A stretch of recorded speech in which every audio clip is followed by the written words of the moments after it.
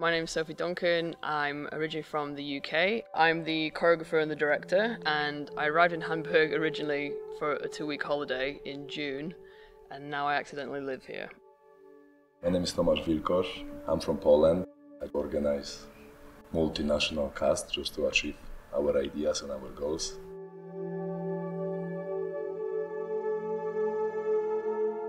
We are experiencing a story that happened to a writer that he's now retrospectively writing and envisioning everything that he's seen.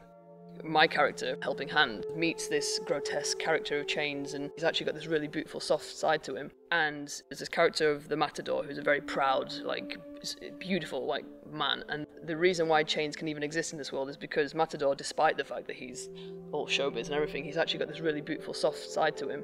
The way that Jack and Beto were playing the characters, it was one of the first moments in our creation that I've had shivers.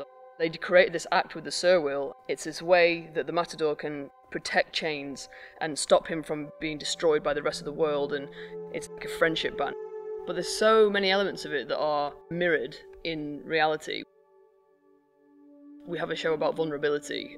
Putting that into the context of me as a performer or any of our artists, we are trained to be perfection on stage and look like we're incredible and just be that, but then our own personal backstories are nowhere near as marvellous as what we're putting to you on stage. You'll see the performers on stage pretending everything's marvellous, but then we will also go into the rooms of the artists and see what they're really thinking.